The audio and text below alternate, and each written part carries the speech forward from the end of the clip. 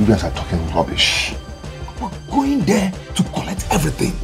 The old woman should be eating naira, not dollar. The grandson already called the police. And the police said they will send their team into every nook and cranny in this village to fish out those heartless, useless, unwanted, bastardized idiots that went to rob Mama. All of them. Eh? Who are you? Who are you? Who's that?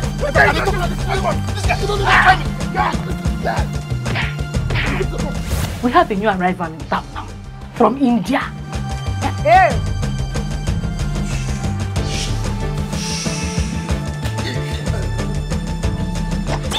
Jesus, Mama! Mama! Jesus! Hey! Jesus! Mama! Why will it not be so high when corruption has been the order of the day? When they have soiled their hands with evil and the blood of the innocent. The only person I know that possesses foreign currency in this village is Mama.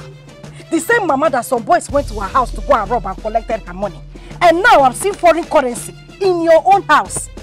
I told you that he's a Chude, my friend. He's an international businessman. Me, international businessman? Which business?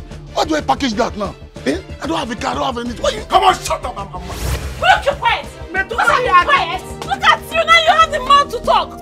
I got it now, go. You are just lucky that your hand did not touch me.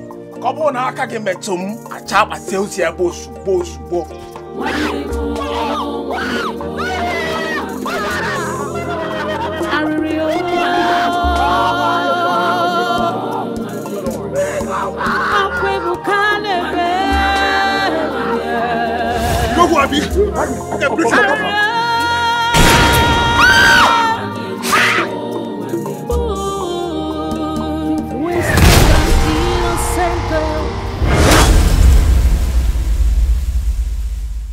You know where you are? This is Nollywoodpicturestv.